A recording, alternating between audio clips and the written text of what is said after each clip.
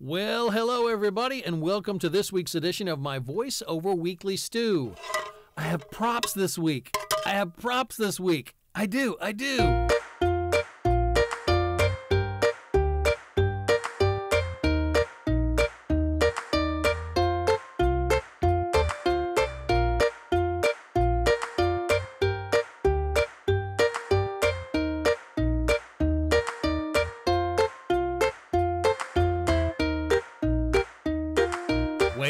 Wait, here it comes.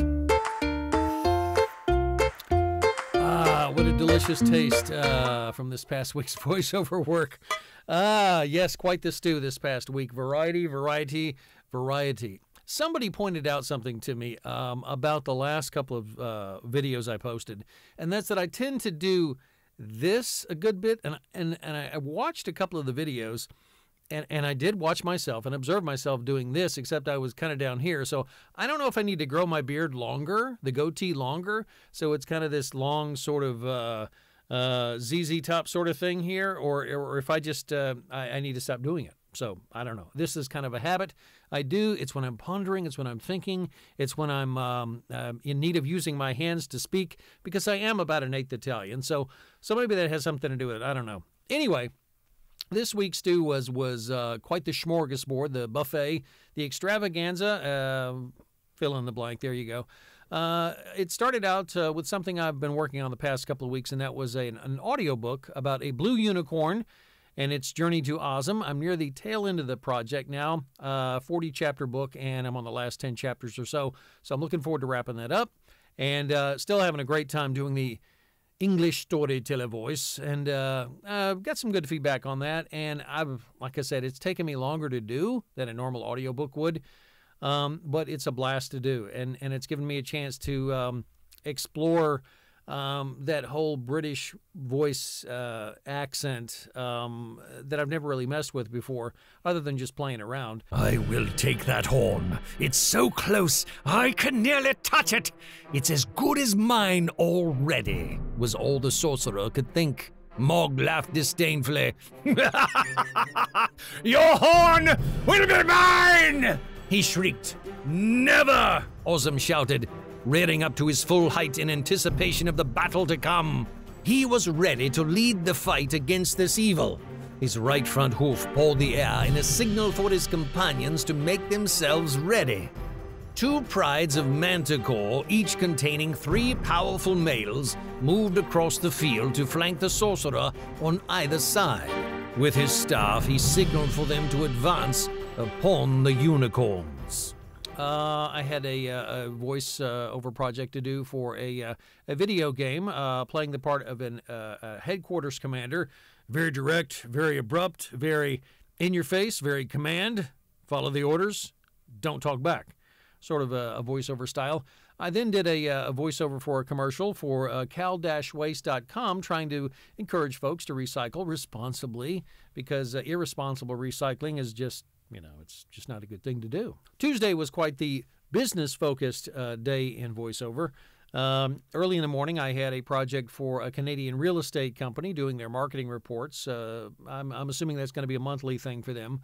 Later on Tuesday, I did a video sales letter, playing the part of a person that had been through some very difficult times and had come across this great idea, and was basically called on to voice act and portray that role. And it did call for some marketing savvy, but at the same time, it called for more of connecting to people on an emotional human level.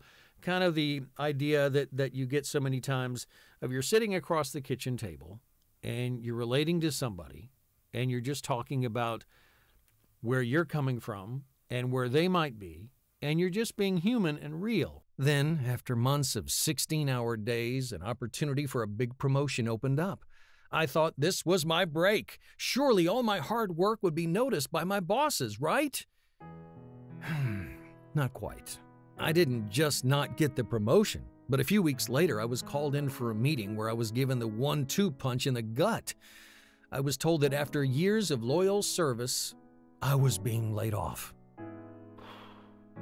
I was crushed. What made it much worse was seeing the disappointment in my wife's eyes.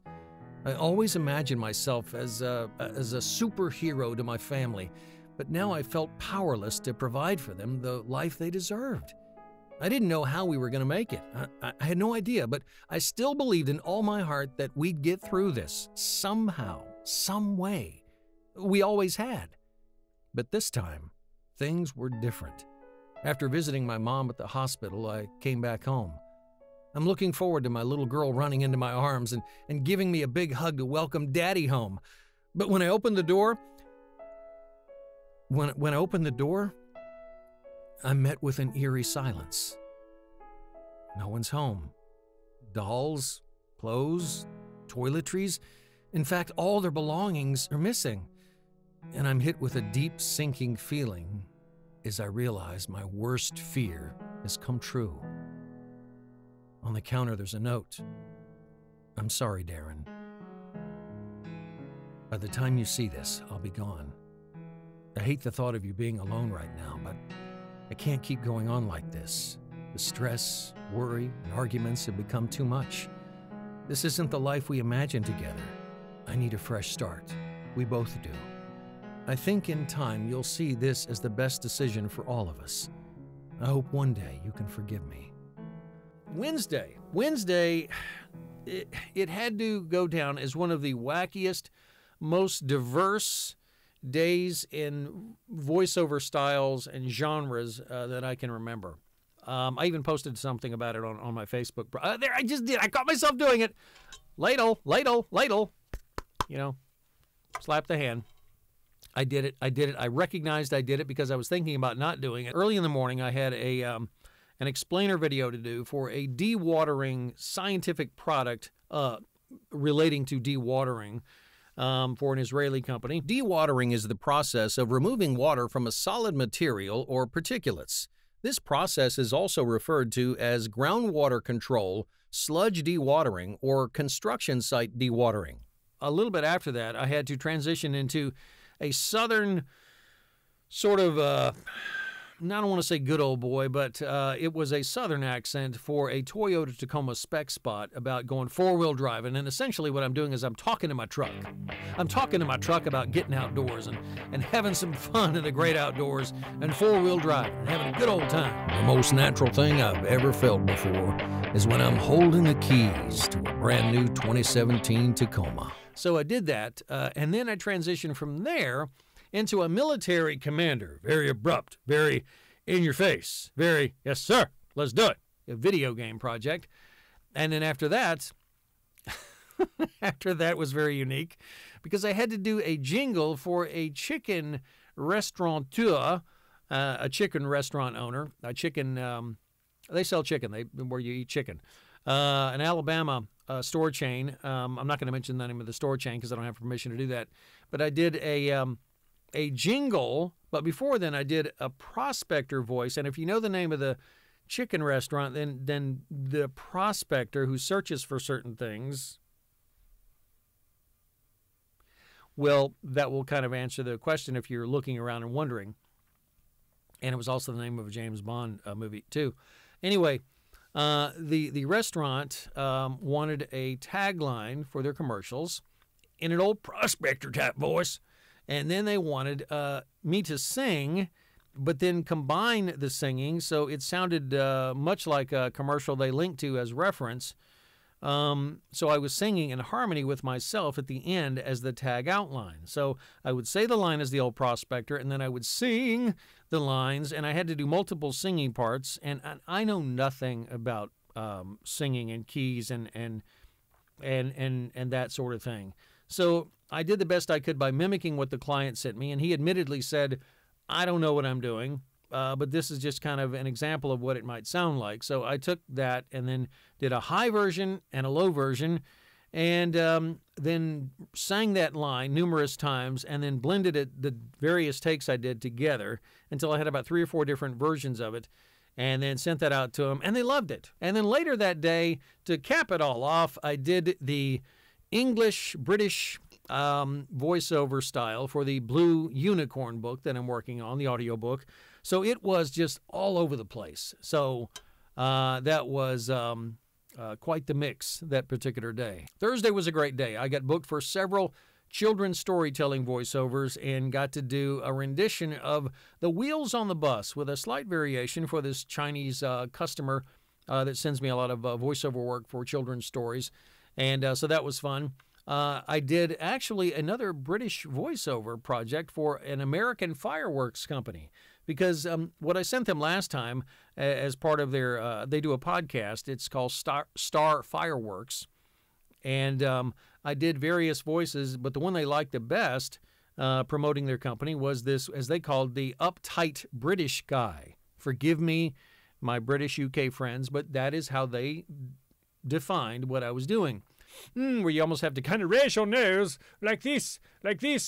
And so they liked it. And it got some laughs for them, and they liked it. It was for their fireworks store, and it was it worked. So that was good. On Friday, I actually did some e-learning projects for a great client in Texas who's sending me some swag, as I understand it, hats, which I will wear in honor of them the next time I do some more voiceover work for them. Energy World Net is the name of the company, and I do a ton of safety training voiceover work for those guys, and I really love working with the crew out there in Texas. EWN or EWN, depending on where you're from. So later that morning, on Friday, I got a call from a client in Florida that I do a lot of work for, and he does a lot of work for restaurant companies, and they needed a very serious-toned, no messing around project on sexual harassment. And so that continues to be a problem in the workplace, so people continue to have to take the training for it. Saturday, I had a big day. Did 5 more children's stories for another client in China. I do some children's voiceover work for, character voices and such. Did a project for a Singapore client that the first time I'd worked with them for an explainer video with characters. They actually sent me the animation of the video, and then I had to kind of sync it up, but at the same time I had to smooth out the script because the writer wasn't necessarily English speaking, and that was not their first language. So one of the things I do is try to smooth those things out, script, proofread, and edit, and then smooth it out, and do my best to sync it to an existing audio track, which essentially had an electronic or digitally produced audio track. So try to match that as best I could, and they were happy with it. The tricky part was I had to do multiple different character voices, including several female voices, which I told them, initially, the best you can hope for is sort of something comical and lighthearted and very kind of over the top, because, this old boy just can't quite do a female voice like this. But I gave it to him, and he said, hey, look, we'll manipulate it digitally in our software. So I said, more power to you. At which point he said, huh? So, language barrier. But, hey, it all works out in the end because they liked it, and I had fun with it. Let's see. So later on, did another Southern, almost like the person sending me this project said, we just need a couple of lines. It's for a bigger project. And they needed me to do it in kind of a Bill Clinton / Southern character voice is what they said. So I tried to do it as best I could, reading the lines and trying to envision it. And I hope it turned out well. And that wrapped up my week for my VoiceOver Weekly Stew.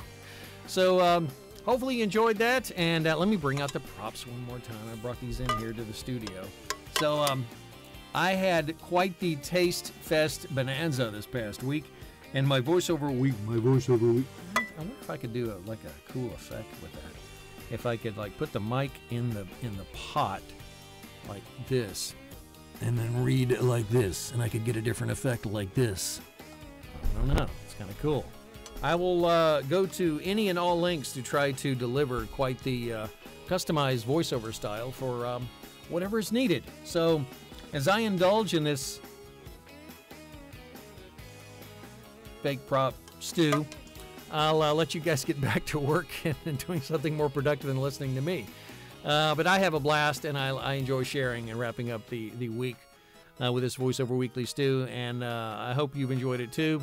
And you guys have a blessed week, and we'll see you next time around. Bye.